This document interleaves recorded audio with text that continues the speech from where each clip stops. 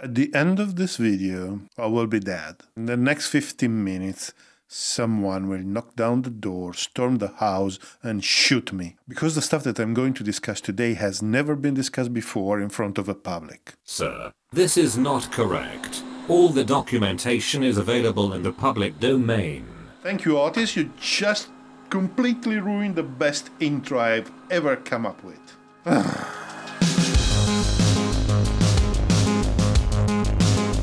So the F-35 is currently the technologically most advanced aircraft in the world. For stealth.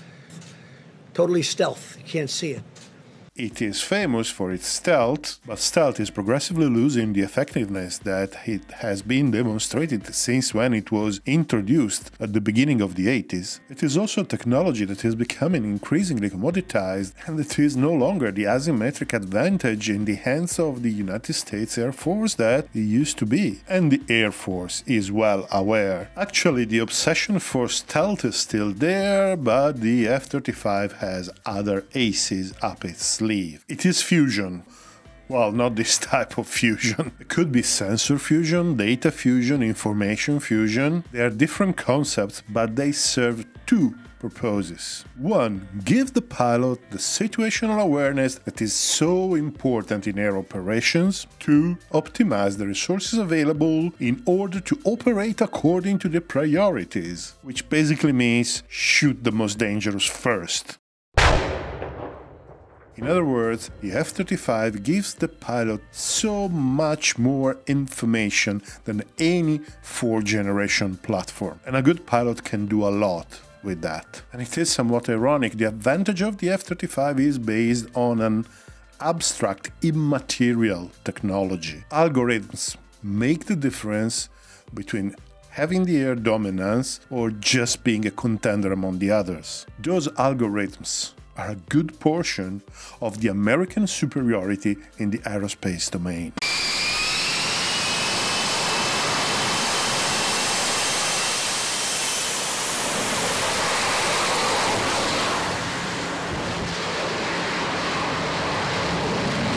There are 5 main sensors on the F-35, and each one of those is probably the best money can buy in its field. The AN/APG-81 radar, the AN/ASQ-239 electronic warfare and countermeasure system, the AN/AAQ-40 electro-optical targeting system, the AN/AAQ-37 electro-optical distributed aperture system, the AN/ASQ-242 communication, navigation and identification system. Getting into the details of each one of those is basically another video for each system. What's important to understand for now is that each one of these sensors produces a wealth of data that the aircraft distills in a picture that is actually presented to the pilot or to other systems on board of the aircraft or off board. And by the way, in the case of the F-35, communication system is treated like a sensor because data flow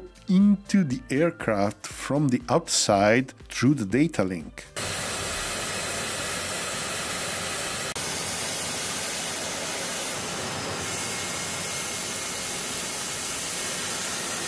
So sensor fusion is not new, is not even a new concept. And to be honest, sensor fusion has many applications, even civilian applications, and probably the Air Force arrived quite late at the party. Staying in the military, this kind of fusion doesn't happen only in fighter jets. The work that is done by the Combat Operations Center on a ship, the work done in a battalion headquarters, they're all forms of sensor data and information fusion. The first generation of data fusion were based on correlating all the tracks and selecting the best one. The aircraft receives data from the radar, the infrared sensors, the data link, correlates them to make sure that they represent the same object, and then it either selects the best or just blends the data together. This, for example, is the kind of fusion that is available on the Eurofighter or in the first generation of the Gripen,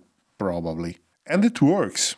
And actually, it works quite well. However, this approach has intrinsic limitations. If you choose the best track, you're probably throwing away other information that could be useful. If you blend different tracks, but these are not updated exactly at the same frequency, exactly at the same time, that time discrepancy is enough to degrade the quality of the track. He forgot to explain what a track is. A track is a snippet of information representing a relevant object identified by the sensor. A radar will generate a blip on the screen associated with distance, azimuth, speed, altitude, acceleration, and other properties. A record of these properties, representing a potential real object, is called a track.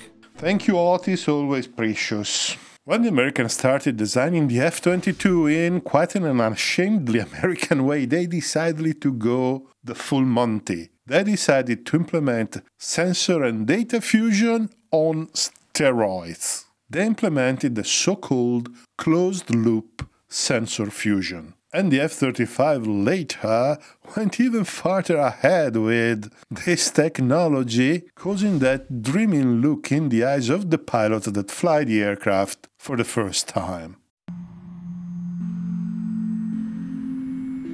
So, conceptually it works like this. There is a stage where sensor data and track data from off-board sensors are collected.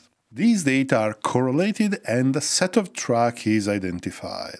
And these data are obviously propagated to all the systems that need them, for example the human-machine interface, or for example the weapons, or eventually other aircraft through the data link. Every track comes with an estimation of its quality. Position, speed, altitude, direction, acceleration, identification, how much are they reliable? This is an information included in the track. Yes, because in real life things go wrong and none of these attributes is immune from errors. Then tracks are prioritized. That is, the system investigates the highest priority tracks automatically. For example, if you have a Su-30 that is nose hot and at about 30 miles, well, it's probably more relevant than a flight of MiG-29 cold 200 miles away. So there is a sensor scheduler that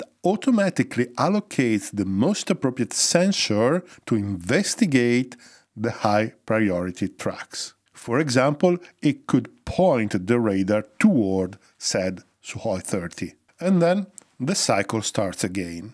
You understand that the pilot is no longer required to fiddle with the radar, the frequency, the PRF, the elevation, or anything else. He is not required to make sense of the strange symbology that appears on the radar warning receiver. Everything is done automatically. It is presented as a coherent picture already integrated to the pilot, and the pilot will decide how to act on it. Well, or just do nothing and hope for the best, I suppose. That's an approach too. Probably an approach to life, actually. But I digress. Mind that this technology is not secret, nor it is particularly advanced. There is nothing secret in this idea of closed-loop sensor fusion. It is taught in universities. Designing sensors and systems that actually use it, well, that is challenging. And it is challenging because it is complex, but even in that case, there is really no secret technology behind that. Every major aerospace nation can build its own integration, and a few beside the United States actually did. I'm not 100% certain, but I am relatively sure that the Gripen EF and the Rafale F4 have at least some form of this type of integration. The Sukhoi 57 has been designed natively to make use of this type of fusion. However, closed-loop fusion is only part of the picture. The way it is algorithmically implemented is as important as the correct application of the concept. And the way it was implemented on the F-35 is quite clever. On the aircraft there is a software component, which is the data fusion engine. It manages the tracks that are produced by different sensors, but it's main function is to isolate the data producers and the data consumers. It receives the data created by each data producer, the tracks created by each data producer, but it provides to each data consumer only the data that the consumer requires. In this way, if you add new data, new sensors, you only have to update the engine and not all the data consumers. The methodology used by the producers and the Fusion engine to generate the tracks is very clever. So, when a track is generated by a sensor, there are several measures of its quality associated with it. And this includes the bias of the sensors, that is, how the sensors have been regulated to generate the data that were used to create the track. All this information, all these data on the F-35 come with the track.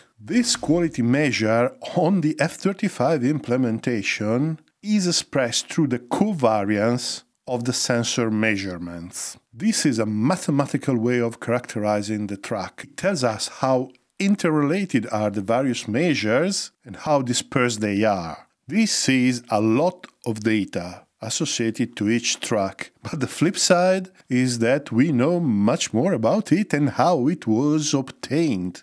I'm actually trying to skip all the mathematics associated with this subject and trying to give you a qualitative idea. So I beg forgiveness for those in the know, and for everybody else, please bear with me. When the Fusion engine fuses the tracks, it uses a mathematical methodology which is called a filter. The superstar for this kind of application is the Kalman filter and its derivatives. We spoke about the Kalman filter in a very old video, and you can watch it if you're interested in digging a bit deeper into this subject. For now, if enough to know that the presence of the covariance in the track data allows us to calculate the terms that go into the filter in a way that gives the right weight, the right importance to every specific measurement, and it avoids the kind of mathematical pitfalls that may happen when you are doing this kind of calculations.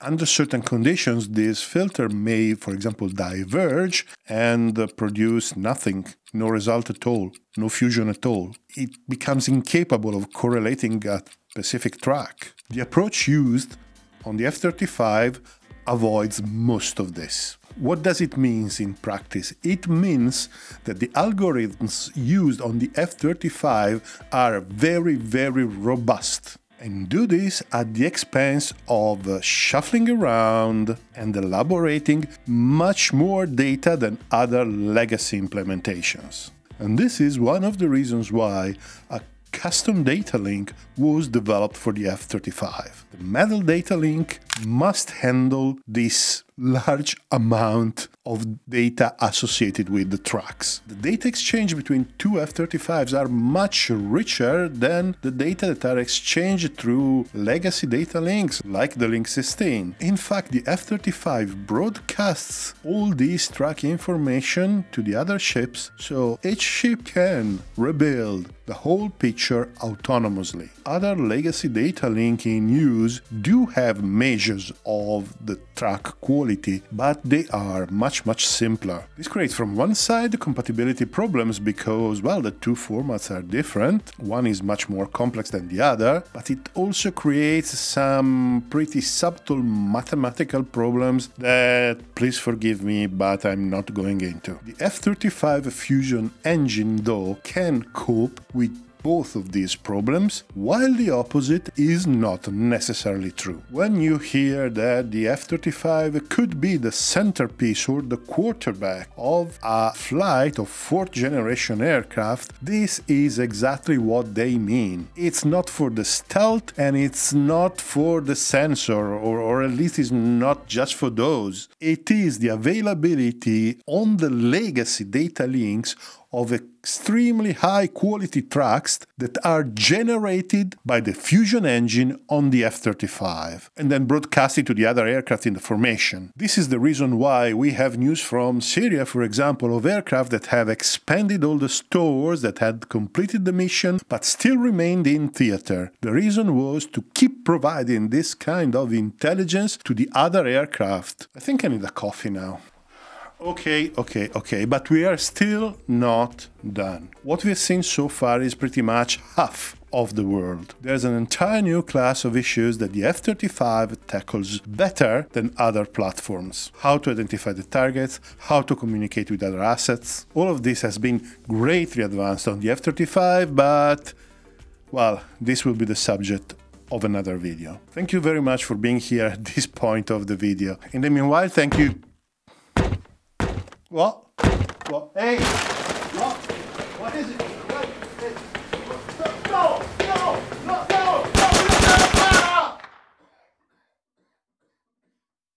This is another suicidal video about the F-35, and probably it won't be the last.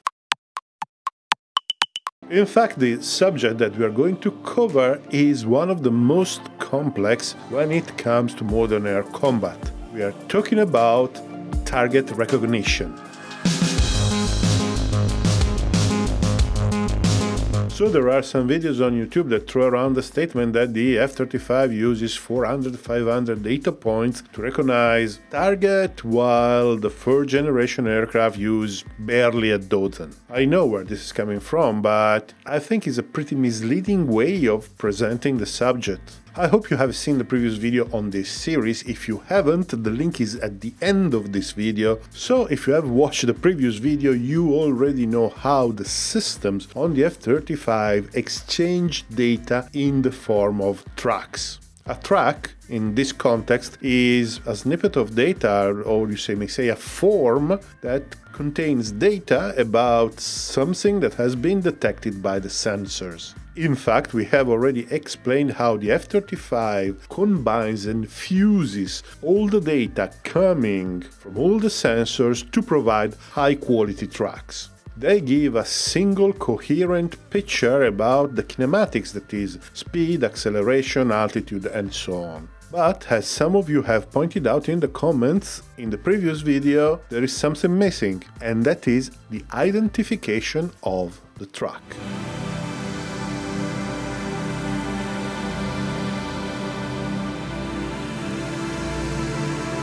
There are a few papers from Lockheed Martin that are in the public domain that give a sort of overview on how target recognition is working on the F-35. And like many other systems on this aircraft, they are quite different from anything else. In the F-35 literature, target recognition is called Combat ID. Combat ID is defined as the process of attaining an accurate characterization of detected objects in the joint battle space. Characterizations may include friend or foe, class, type, nationality, and even mission configuration. Yes, I had to read. Target recognition usually starts from features of the detected signals like micromodulations in the radar return or features in the infrared signature of the aircraft. And these will be used to infer the identity of the track. The recognition computer algorithms are usually heuristic in nature. What they basically do is comparing the observation with a database and then make a judgment call based on empirical evidence. The F-35 is quite a radical departure from this approach. It uses a probabilistic formulation which is suited to handle ambiguous situations where a heuristic algorithm is forced to make a decision. Lockheed Martin could choose between a Bayesian approach or a Dempster-Shafer inference algorithm, and they choose the latter. I confess I'm familiar with Bayes statistics, and I happen to have used it in my 9-to-5 job a few times. I was obviously aware of the existence of Dempster-Shafer, but I didn't really know the details. So after looking it up, I tried to find a way to give an explanation that could be understandable to someone who is not familiar to this kind of statistical reasoning, and I couldn't find it. However, there are several videos on YouTube that explain this type of statistics. You just have to search for Dempster-Shafer. I leave the task of explaining Dempster-Shafer to them because they can definitely do it better than I can. So let's just assume that the core of this mechanism is some sort of black magic. And let's move on. The advantage of Dempster-Shafer over Bayes or heuristic is the fact that Dempster-Shafer is not really reliant on a priori decisions. It means that we don't need a preliminary decision, a preliminary hypothesis that, if wrong, could completely sidetrack us. But let's make an example. Let's suppose that we have a fighter trying to track a UFO. Or better, a UAP as they're called today. A conventional heuristic algorithm will end up telling the pilot something like, well, there is 15% probability that it is a balloon, and I'm 10% confident that I'm right. So basically a useless information. A Dempster-Shafer implementation will tell the pilot something like, it's flying, it's neither friend or foe, it doesn't look like a fighter, and actually doesn't look like anything that I have in my database. And mind, this approach could be really useful if you have plenty of unknown targets around you. Park this for a minute, we'll come back to it. The F-35 relies on a large database of pretty much everything the aircraft could encounter in the theater of operations. In this database, all the potential tracks are interconnected in a relational taxonomy that also implement a hierarchy that goes from the domain level on top to the specific subtype and weapons load at the bottom. The Dempster-Shafer algorithm creates ambiguity lists that contain all the possible options, and then it uses the database to discard all the meaningless ones. For example, today a propeller aircraft can be a fighter, and in the database there will be no propeller aircraft connected with the fighter class. At the end of the process, the Dempster-Shafer algorithm gives a good characterization of what is known and what is not known about the track. It gives it in a statistical way, but the pilot actually needs actionable information. In the language of the systems, we need to move from soft decisions to hard declarations. This is done by establishing a confidence threshold for the hard declarations. The system uses the database to calculate confidence score, and if the threshold is exceeded, then a hard declaration is made. And when a hard declaration is made, the identification data are attached to the track that tell you what that blip actually is, or better, what the system thinks the blip actually is. What is the final output of all this? The F-35 Combat ID output on the big screen in the cockpit shows Combat ID information from each level of the hierarchy. And the output also contains hard declarations that have been made by other sensors or other aircraft. It also contains the declarations that have been fused through the data link from other F-35s.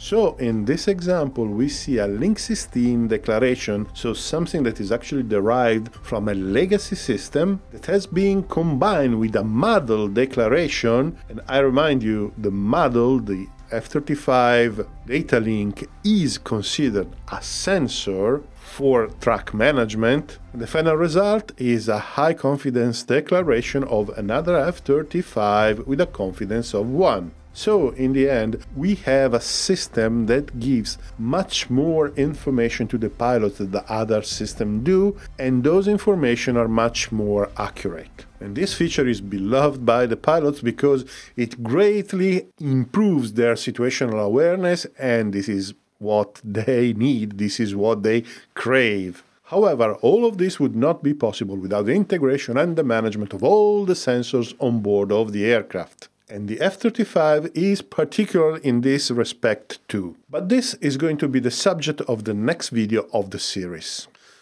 The pilot does nothing. No regulation, no bias, nothing. And if you want, the F-35 is an aircraft whose cockpit visualization is more like a video game than any other aircraft. Intro. Hey, welcome! This is the third episode of our series dedicated to the information systems on board the F-35. This is based on unclassified information derived from scientific papers from authors connected with Lockheed Martin or the program in general. I suggest you to watch the previous two episodes, and the links are at the end of this video. So, the problem that the F-35 designers set off to fix was the inability of the pilot to effectively manage the aircraft's sensors. And this is not because the pilot is stupid or untrained, there are just too many of them, and they are very complex. On a classic fourth-generation fighter, for example, the pilot may end up endlessly fiddling with the radar and losing track of the overall picture of the battle space. This is something that pilots are trained to avoid. But this is an uphill battle. Sensors have exceeded the ability of humans to manage them properly. And so the solution was to have an algorithm managing the behavior of the information sources within the sensor fusion closed loop. It has three objectives. 1. Reduce pilots' workload by automating sensor actions and selections. 2. Prioritize information requests considering pilot requests, background volume searches, and fusion information needs. 3. Reconfigure sensor assets to compensate for sensor loss or unavailability. While 1 and 2 are very well-known problems, well, even thinking of being capable of doing 3, well, that's really ambitious. But this is a story for another time. Because the problem now is, how do we implement this?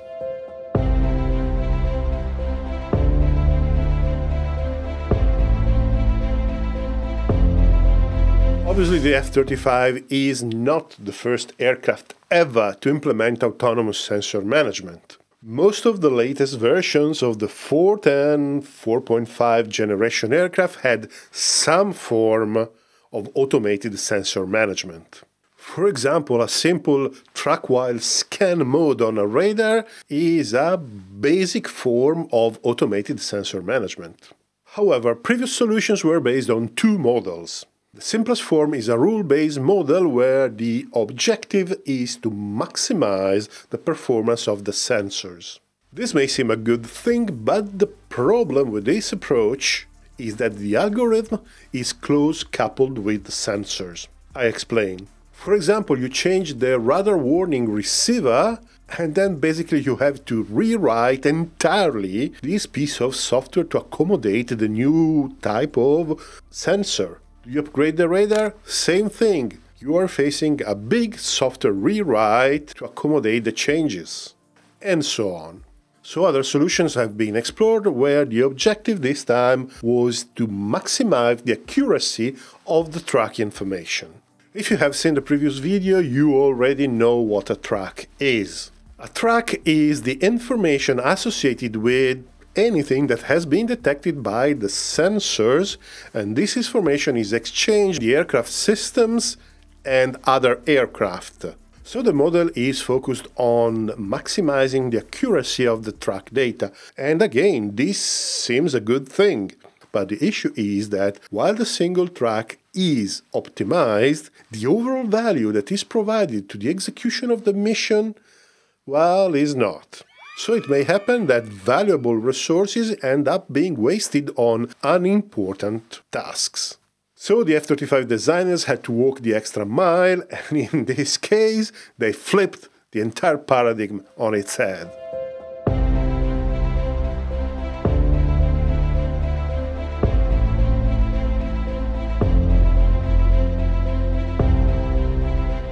technical terms, the pilot's situational awareness is defined as the combination of times and distances at which the pilot must take a decision. And the pilot awareness requirement is something that exists independently from the sensors.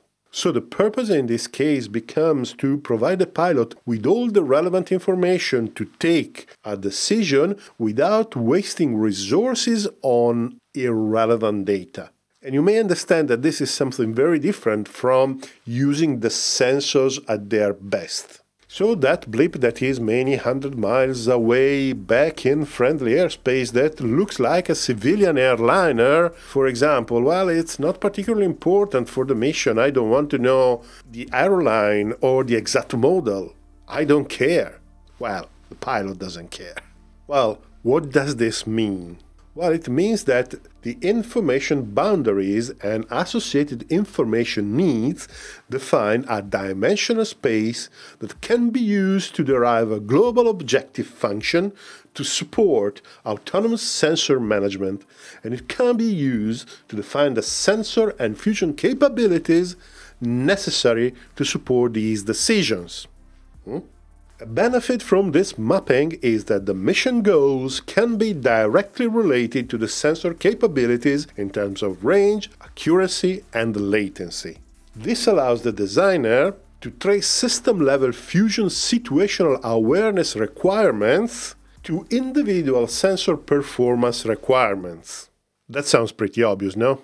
So without getting into the details of what a dimensional space is or what a global objective function does, this in practice means that it is, with this approach, possible to map the specific mission requirement to the specific sensor feature.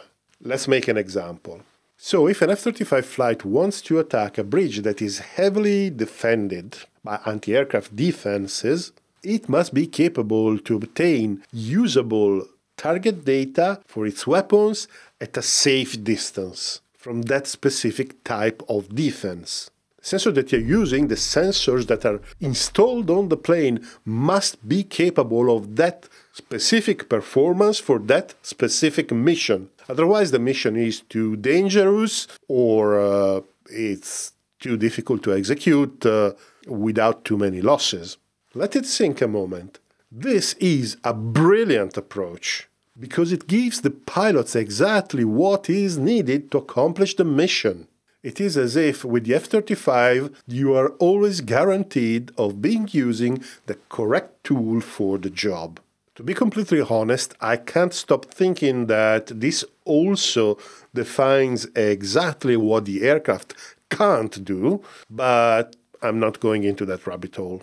Okay, so far is the principle, but in practice, what happens?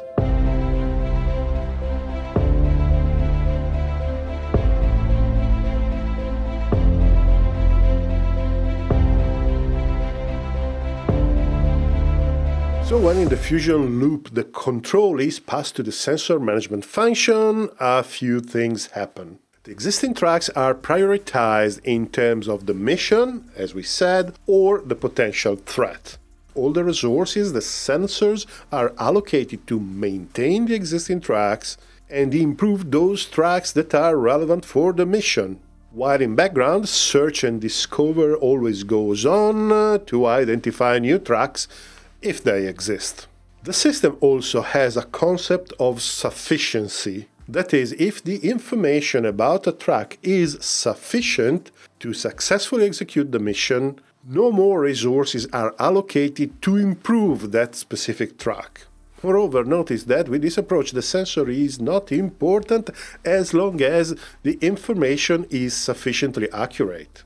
That is, the elements of track characterization may be obtained by the radar, by the DAS, by the optronics, by anything else, and all of this is actually transparent to the pilot. However, the pilot can influence the prioritization according to its own judgment. He or she can define a line of sight to be preferentially investigated, or they can select a track, and that track then is automatically elevated in the priority list. And on the basis of this prioritization, the aircraft directs searches and scans, both active and passive, to improve the quality of the tracks up to the sufficient quality. The pilot does nothing. No regulation, no bias, nothing. And since the fusion loop happens around once every second, the pilot is effectively shown an evolving situation on the big screen in the cockpit. And if you want, the F-35 is an aircraft whose cockpit visualization is more like a video game than any other aircraft, at least that we know. And I personally find somewhat ironic that to be the best, or supposedly the best, well, you need to look like a video game.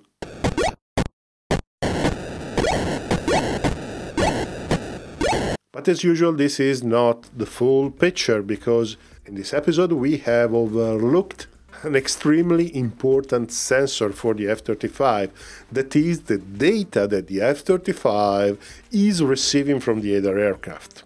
But this will be the subject of the fourth and last episode in this series. In the previous episode of this series dedicated to the F-35, we have discussed the way the aircraft manages tracks and sensors and how it fuses all this information.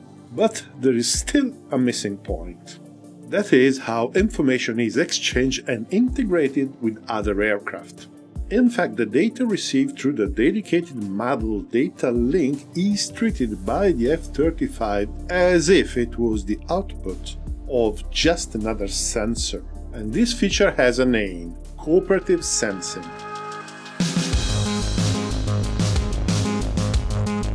Raw material of the F-35 information fusion system are the tracks. A track is a record containing various information about a potential detection from a sensor. We talked a lot about tracks in this series. The other videos covering them will be linked at the end of this video. So every sensor records its own type of information and the system fuses them into a single record for each track. This is not a trivial task, not at all, and in fact there is a track life cycle. A track may be a candidate, there may be a hard track declaration, the information may or may not be correlated, and so on. The model data link has been designed to support the full extent of data exchange among the aircraft. The amount of information that is exchanged by the F-35 is quite large, and the bandwidth is dimensioned accordingly. Like all modern data links, the model works with the messages, where a message is a package of information broadcasted by one ship and received by the others. There are several different types of messages. Some are just system messages, synchronization and coordination messages, but they may also contain text, images, instruments logs, maintenance records, and so on. The actual structure of these messages is not in the public domain. That's the same for many other data links. But what we know is that the track information is split in 3 different message types. So the model basic surveillance track provides the independent kinematic state as an estimate and the track covariance at the time of the last measurement update. It is important to note that the kinematic state for a track that has been broadcasted on this type of message could be either ranged or angle only. Keep this in mind for later. Why did I say independent? Because it is important for the stability of the algorithm that does the fusion that the information exchange does not contain information that has been previously received by another aircraft and then transmitted back. If this happens, the estimates about the track information like speed, altitude, position, and so on may become very wrong very quickly. It is a case of unwanted feedback. So you may say that all the F-35 in a flight actually receive information from the other aircraft and then basically they draw their own conclusions independently. And hopefully they will be all the same. The model surveillance track also includes the list of the sensors that have contributed to the information that has been included, as well as some track identification summary data. And since the surveillance tracks contain just summary, then there is an entire new type of message, the XID message. The XID message contains a higher fidelity ambiguity list. For example, those derived from the IFF function, in addition to the actual measurement data and the sensor bias. In this way, each aircraft is aware of the accuracy of the identification of that specific track and the possible alternatives. And as I said before, the aircraft will draw its own conclusions. And since the XID contains just the ambiguity list, that is a pre-cooked list of what that specific track could be, there is another type of message for the actual measurement. In fact, the RF parametric message contains the electronic signal measurement data correlated with the track. So each aircraft receives each other's aircraft measurement of the electronic signature of every specific track. Why did they choose this structure that separates in three different types of messages the information that in the end of the day is all referring to the same track? Well, we don't know, but I can imagine that is related to the raw quantity of data. In fact, classic data links like, for example, the link 16, mostly exchange data is basically a long string of text. And there's not much else in terms of information about the track.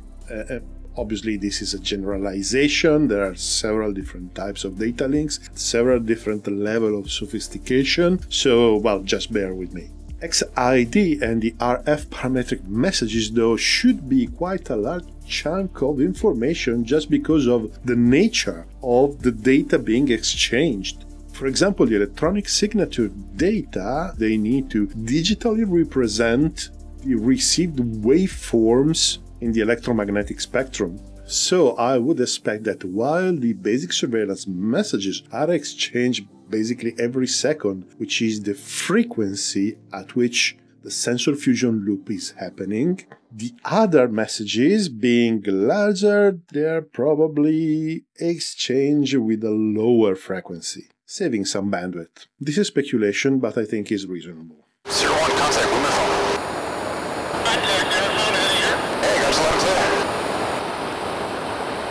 I'm pretty sure that those of you who have some familiarity with this kind of issues will be already thinking that, wait a minute, if the aircraft is exchanging that many data, then we can easily triangulate the position and the exact position of a track. And yes, that's exactly what is happening, but not in the way you're thinking.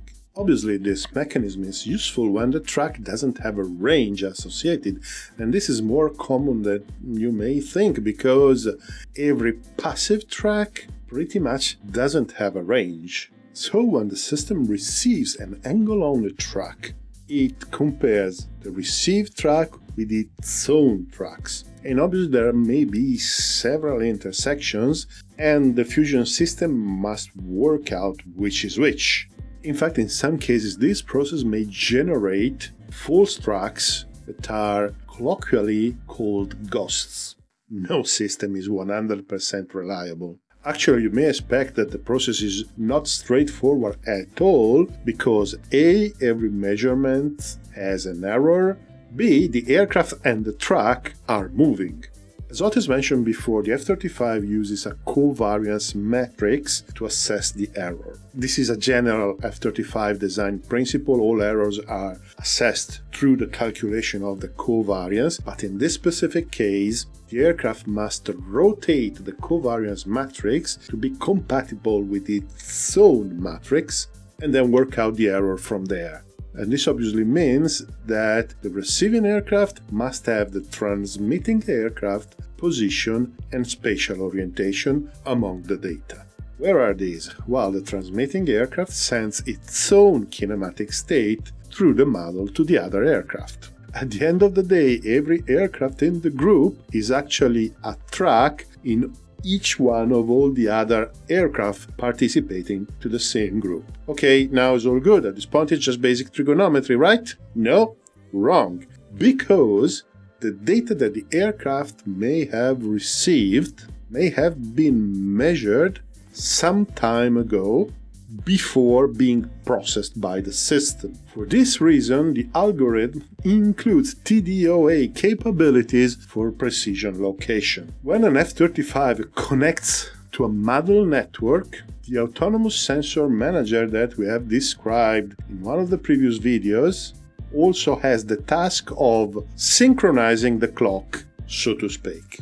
It is possible to send the exact time and place where the data were received by the transmitting aircraft. So the fusion algorithm pairs its own track with the track received by another aircraft, and after that it calculates an isochrone curve. That is a curve where the TDOA is the same, which technically happens to be an hyperbole, and the position of the track is determined by the intersection of these two hyperbolae. The fact that there is this time delay makes the straight lines that you would use in trigonometry not adequate for the task.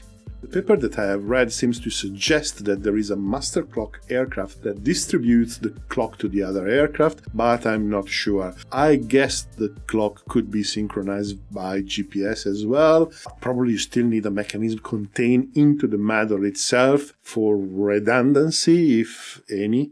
We have come a long way in this series in explaining how the F-35 sensor fusion is working. It is an ingenious mechanism, a really interesting technology that is a very important asset in itself. Just this capability has really revolutionized the way air combat is approached today. This is not exclusive to the F-35. Several other aircraft have some degree of this kind of integration, some degree of sensor fusion. So the air combat that we are going to see today has relatively little in common with what we used to see just 20 years ago. So this technology now is dominating modern air combat, but there will be a time when even this will pass and something else will take its place. The human quest for destroying each other never stops. If you got this far in the video, thank you so much.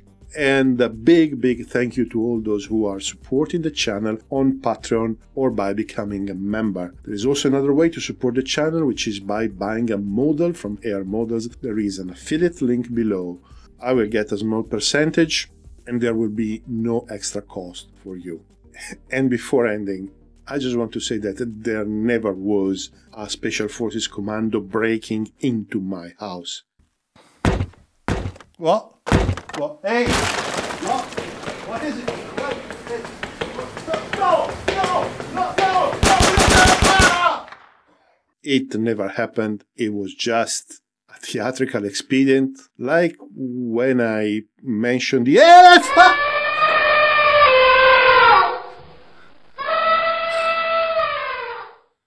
Oh God.